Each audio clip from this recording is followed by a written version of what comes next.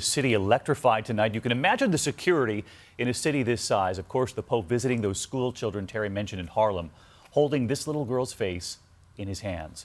ABC's Cecilia Vega in the middle of the crowds all day. It might be New York's park, but today it belonged to Pope Francis.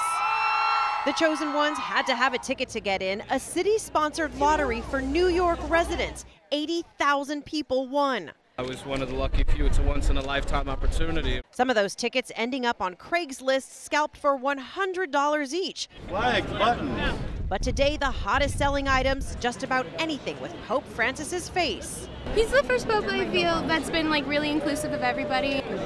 So what does 80,000 people look like? This, a holy sea of the faithful. The lines to get in snaking around Manhattan, stretching block after block after block. On some sidewalks, there are so many people you can barely even move down the street. People as far as you can possibly see.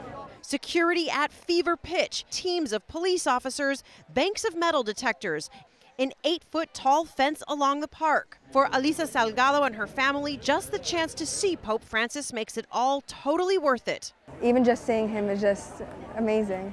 He's not the first pope to take over Central Park, but this pope, he's not like any other. It's truly an honor to have him here with us, and especially in our great, beautiful city, New York City.